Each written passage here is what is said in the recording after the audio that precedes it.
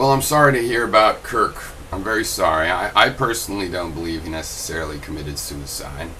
I mean, you can all believe that. He had a philosophy about life that might make people believe that. It is very hard to drown yourself in a tub or a sink of water. Very hard to drown yourself. Sounds more like murder to me. So I don't know what happened. Sounds like he evidently a couple weeks ago got taken to a rehab center where people of all sorts of addictions and all sorts of criminal histories, no doubt, can end up. And yeah, maybe he committed suicide because he was going to go back to jail, or it was terrible there, or maybe it was just terrible there and he got killed. Because I'm not buying that explanation. And I wonder, I saw Gary's video, and I wonder, Gary, if the report was saying a probable homicide, if you would have had any of those positive things to say about, at least, you know, you can't get herpes or anything else, or die some other horrible way, or watch other people die. He did die a horrible way, it sounds like. And even with low resources, that's not, it's easier to starve yourself than drown yourself, I think. More excruciating. I don't know. Obviously in those situations people figure out ways to hang themselves. Holding your own head underwater, I don't think so. Sounds like Indonesian, you know, fucked up law situation, I mean.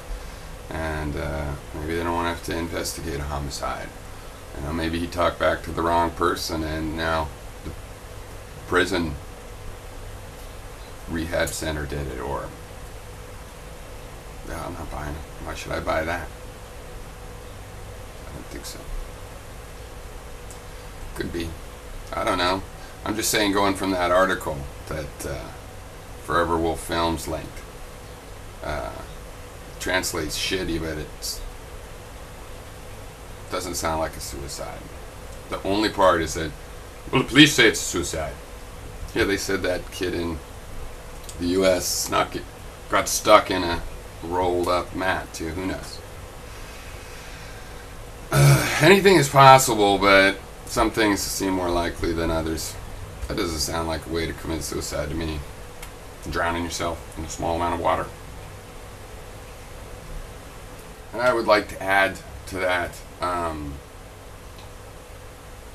the Indonesia, an Indonesian prison system, and an Indonesian rehab, let's say a medium, you know, that's obviously not a high security, who knows, you know, but they didn't say it was prison, but it doesn't sound like he was free to not be there.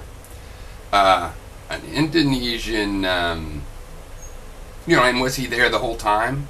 What happened 2 weeks ago? Did he go there 2 weeks ago, or was he there the whole time, but he had the freedom and something happened and lost, or did he talk back? But anyway, what I was going to add is that the Indonesian justice system in all its parts has every reason to claim, if some foreigner that's in their justice system gets murdered, which happens to the Indonesians in there regularly, evidently, and 2 American prisoners, of which there's, we're the leader in this, but anyway, they have every reason to want to say that's a suicide, right? Because other than that, there's this big cultural thing of, one, ethnic/racial stuff. Some Indonesian killed Kirk. Political stuff. Your justice system isn't good enough to put UK citizens in. You need to send the UK addicts back to the UK. You know, there's all kinds of conflict and reason to just be like, oh, that's too bad. It looks like a suicide. Don't you? How naive is everybody? Anytime somebody in custody commits suicide, you should be suspicional. Like even that guy that, who cares? He's dead. Great. That died. That had the kidnapped women. Anytime someone commits suicide in custody is suspicious. Drowning yourself in an amount of water, that does not pass my suspicion for such a circumstance as dying of suicide in an Indonesian prison system.